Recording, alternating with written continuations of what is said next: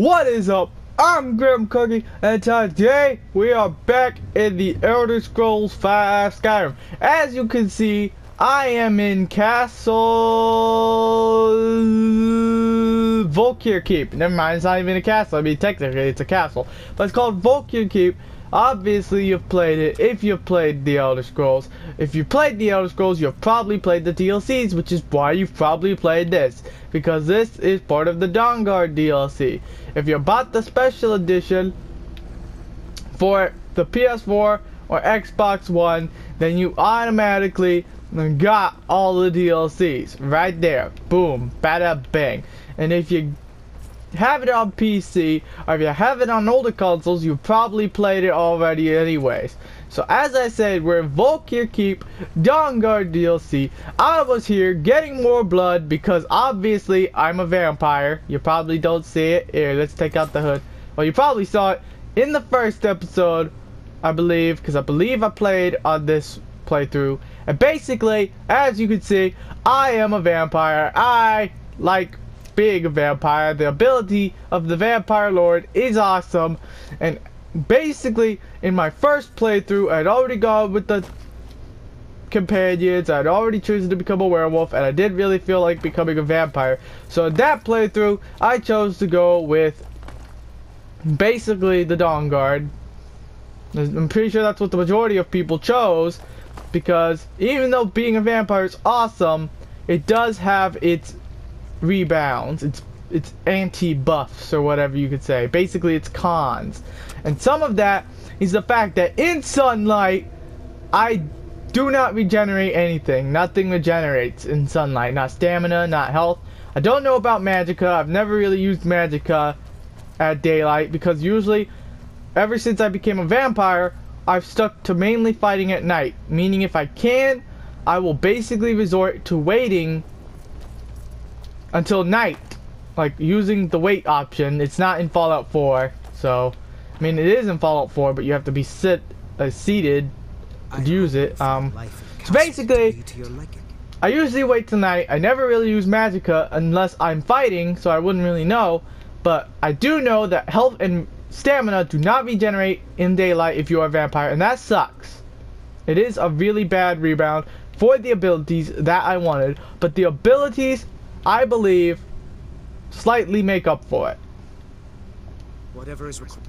I do not need to ask that. I was mainly waiting to ask what he has for sale. As you know, vampires need to drink blood. But if you get caught drinking the blood of people, then you will probably, well, you know, you get caught, you get basically wanted. You have to either pay them and stuff. And basically when I first got to Solstheim, because I hadn't been in a while, I basically was showing that I was a vampire. And so since I showed I was a vampire, they noticed somehow and came to basically kill me. But luckily I used a potion, so instead of killing me, I guess they just wanted me. I was a wanted person, and I had to pay him 2,080 friggin' gold, or septims as the currency is called, simply to be able to walk away. Now obviously with 179,400, I had 181,000 earlier, but I bought stuff, and basically with that much gold I don't really have to worry about paying just like 2,080. But it was still stupid, so I figured, you know what, I might as well start using them, the ones that I've gathered, so because I don't always want to feed on people. So instead I opted out for potions of blood, which I had a couple of. Then I recently used, I've used 2, and then recently got back 3. And basically, as you've probably witnessed, because I believe I used one in the first video, the potions of blood, equivalent to feeding on human blood for vampires. Vampires heal 100 points of health. So basically, if you're a vampire, these are very useful to have on you. They basically quench your thirst for human blood, because it's basically a potion of blood. It's probably, hell, why didn't they just put blood in it? That would have made sense. That would have made perfect sense. But I guess they added some special attributes to the blood to basically make it to where you also heal yourself. So we are going to look at these. I'm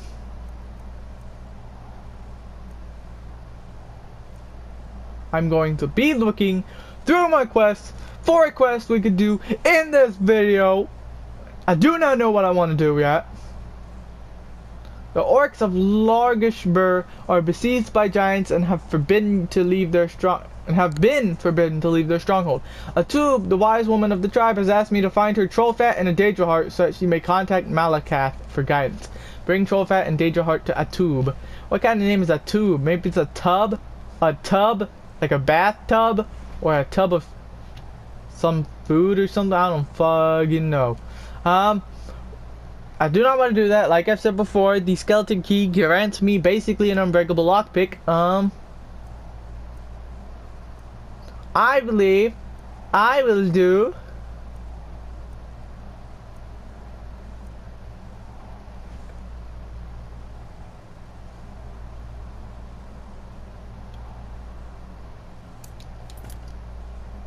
well then. We are going here. So we might as well fast travel to here. So as you can see, we have to find the power of some power in a giant cave where the power is hidden. The power is basically a shout. I believe it tells you find the hidden power or whatever and whatever when it's a shout, and then find the hidden word of power if it's a word to a shout or something like that. I have no idea. Okay, see, as you can see, there's two different things. Find the source of power in Rotten Vegas Fast, or find the word of power in Forsaken Cave. Words of power are basically the second or third word, obviously always the second to the word you have. And basically, you go there, oh shiz nuts, eat bacon. I should probably switch to my swords.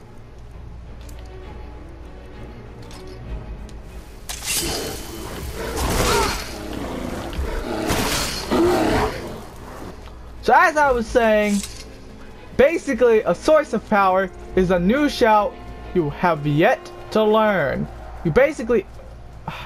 Great. You know what? We're just gonna fast travel again because I don't feel like going over no friggin' hills. I'm just gonna fast travel here and then we can head in a straight line to the cave. So as I was saying, a source of power is basically, if you've played Skyrim, you will know this, and I'm pretty sure you have because they've sold millions of copies. So if anybody even bothers watching this, they've probably at least attempted Skyrim before. And as I was saying, motherfrickers, stop.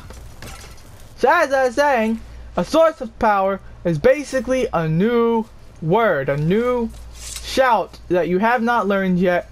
You go there, you get the shout, you learn it, booyah. Word of power is the second or third, depending on how many have words of the shout. The more words you have to a shout, the stronger your power, or well, the shout.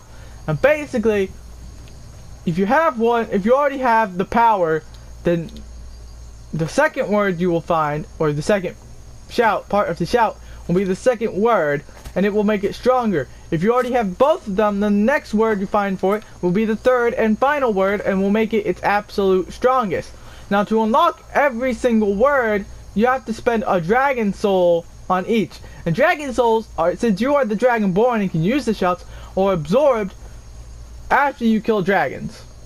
Now, if you have not played Skyrim, I don't know why you're watching me. I don't know why. Heck, if you played Skyrim, I wouldn't know why you're watching me.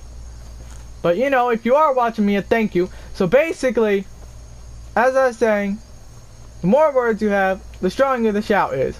And basically, to get those words unlocked, you have to use dragon souls. And dragon souls are achieved by killing dragons. As you can see, you go down the shouts and it shows you how many dragon souls you have and how many shouts you have. As you can see, Whirlwind is white while Fury is just plain gray, and that's because I have not used a dragon soul, since I have 0, to unlock the second word of Whirlwind Sprint. I haven't done much dragon killing on this playthrough. I've mainly stuck to exploring and such, and just, you know, gaining my riches. I don't want to do this. I don't have any choice. I'm sorry. Dude, you do realize you're dead already, right? He may not realize that. Oh, shit's nuts. Oh my god, their aim is so accurate.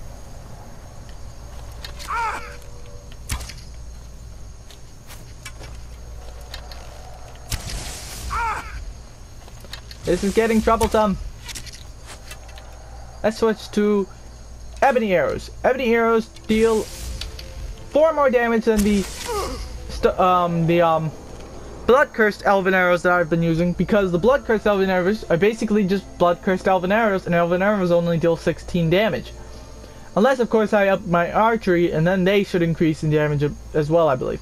And basically, the ebony arrows and the stalwart arrows both deal 20 damage, which is 4 more, and the glass arrows deal 18 damage, which is 2 more. I basically only carry them on me because I think they look cool, and they basically weigh nothing, so why wouldn't I carry them on me? I'm sorry. This isn't what I want. Sorry. This isn't Yeah, what I yeah, want. you're dead. Shut up. Be quiet.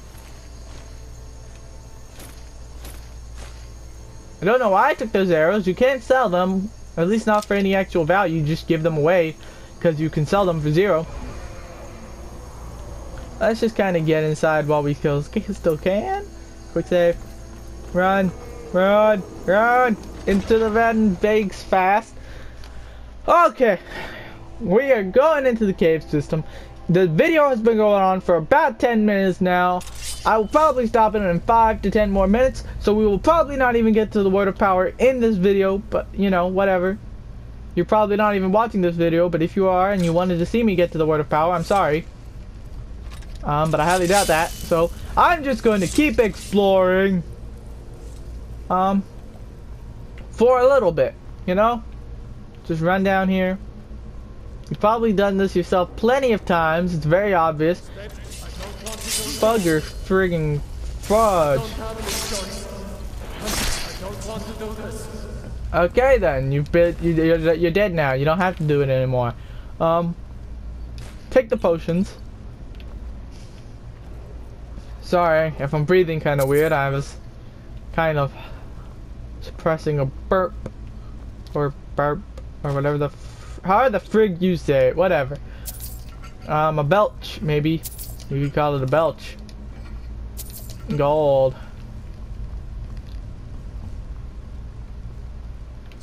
There are more ghosts down there. We gotta kill them. We gotta finish them off. He is going to have to come up towards us, and once he does, we can finish him off. Okay, he's a lot stronger than we thought he was. This isn't what I want.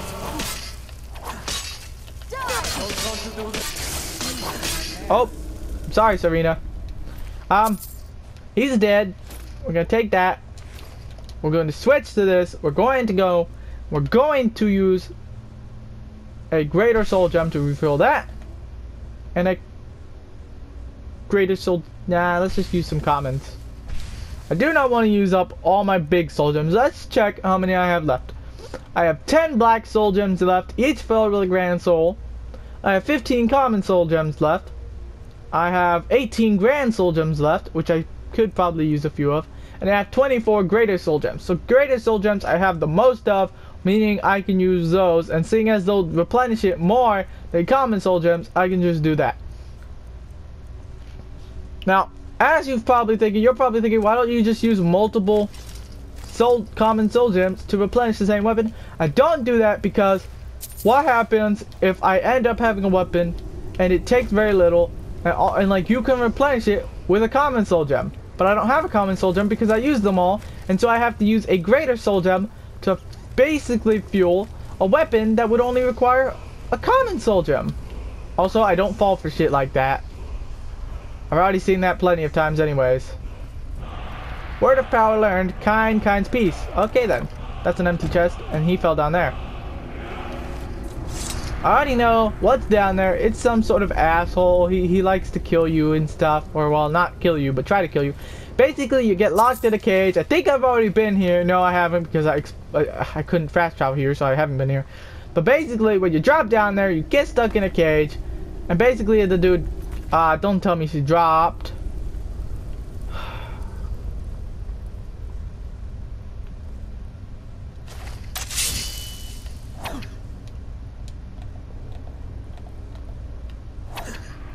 Well, I can't hit it. She should basically respawn near me though. So that was a lot easier than I thought. I totally forgot about this place. I've been here on 2 of my other playthroughs already, and basically, I guess I just hadn't come here yet.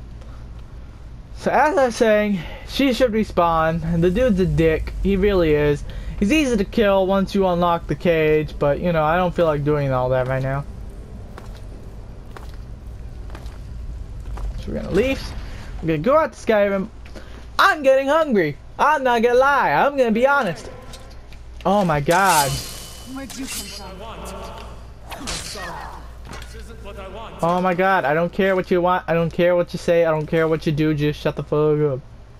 Where'd you come from? Die. I could probably switch back to my bow. I don't know why I didn't just use my favorites, but whatever.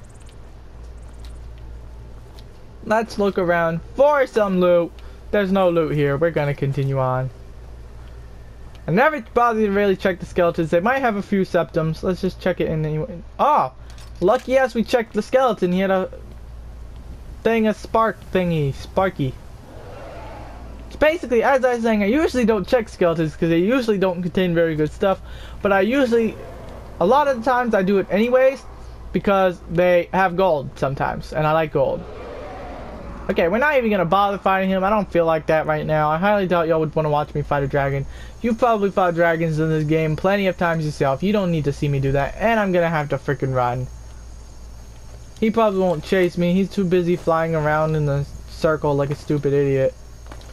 Next thing you know, he chases me and I basically make myself look like the idiot. But whatever. So we're gonna travel down here. We're gonna just go a little ways, and then we should be able to fast travel easily to Whiterun.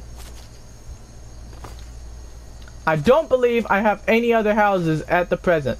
I think the only house I have in this playthrough at present is the Breeze home in Whiterun. I do not know why. I think that's the case. I think I might have the one in Riften. No, I don't, because I think it would show on the map. No, it wouldn't. It wouldn't. You'd have to go to the city, but I don't care about going to look to all these freaking holds to see if I have a house in them. You can get a house here. You can get a house here. You can get a house all the way over here. You can get a plot of land here. A plot of land right over here. You can get a house here. You can get a house in there. You can get a house over here. And you can get a plot of land all the way down here. Here. And the last plot of land is all the way up here. And then, of course, in Winterhold, you can get access to basically the College of Winterhold, where you are given sleeping quarters. And if you pass the College of Winterhold storyline there, you are given the Archmage's, basically his personal little woody doodle, where he did all his magic stuff and crafted potions and whatnot, and you can live there, which is good. You also get his clothes, which is kind of creepy if you think about it, because he's dead. Then again, I don't think you exactly get his robes, because that would be really gross, wearing the robes of a dead person. I think they just have extra ones on hand, I guess. I burn in sunlight, apparently. Obviously, I'm a vampire.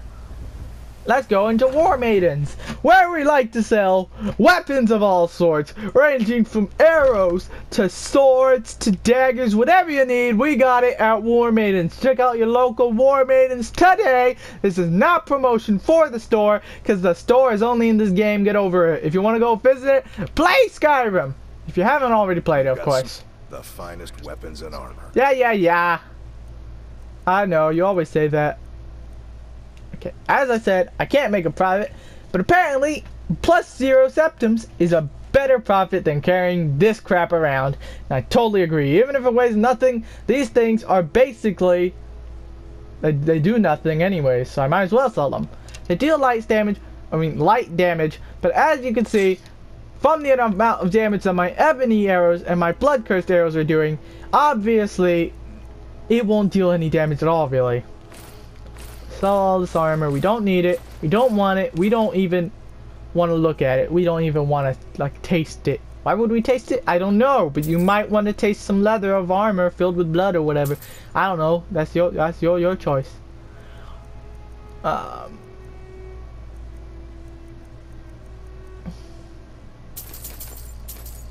Might as well buy some of this stuff. As you can see, I'm now kind of low on freaking septums. Yes, I'm like that. I'll have like over 100 in-game credits or in-game currency or freaking whatever they call it, whatever they want to call it, and I'll basically have like thousands of that. And then when I spend like more than 1,000, I'll be like, oh, I'm running low, I gotta save up for more. That's just how I play. I am picky. I like money. I'm greedy. Okay, maybe not greedy, but I'm clingy. What do you call those people who hoard stuff? Hoarders or something like that? Well, I'm like that. As you can see, if you go into my house in Whiterun, in this playthrough, or my first playthrough, any of my houses in my first playthrough, and you'll find dozens of stuff, dozens of crap, dozens of pieces, heck, maybe even hundreds of basically trash that I don't even need anymore because I have better equipment, but I keep anyways because I don't want to bother having to go sell it.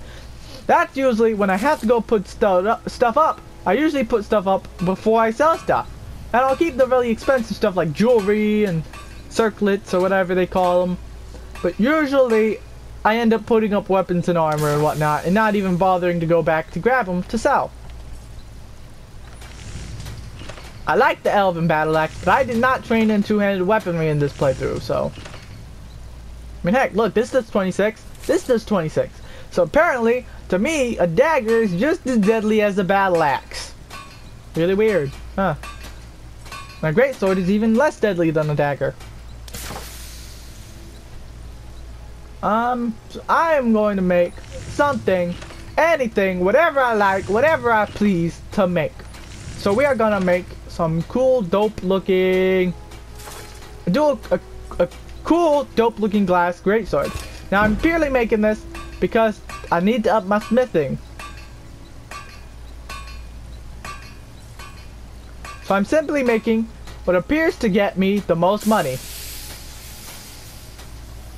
Which would be that, but I don't have the materials needed to make that, so I guess it'll be the Elven Warhammer. So, I am going to end this video off here because I want to. You probably don't want to watch me smithing away, so I'm going to tell you this.